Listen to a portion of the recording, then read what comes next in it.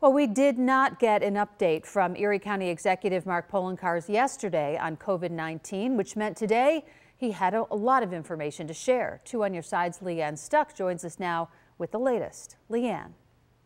Mary Alice, Erie County Executive Mark Poloncarz had a lot to announce during a COVID-19 briefing this afternoon. Among the most important was that a cluster of coronavirus cases has been discovered at a local nursing home, and that local law enforcement will begin fining those who are violating the governor's pause order.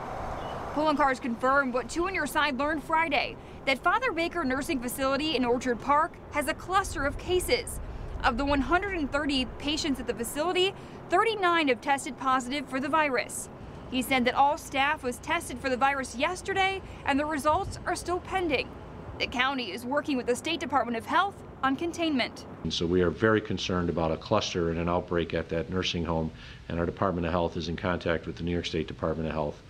And once again, the New York State Department of Health is determining the standards for containment and care with Catholic health systems.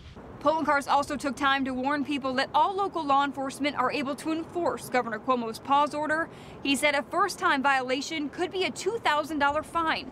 A business violation could be a $10,000 fine.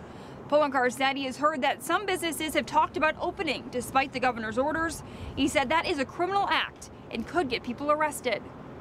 And 2 more things of note. Poloncarz said he does not believe Erie County schools will reopen before the end of April.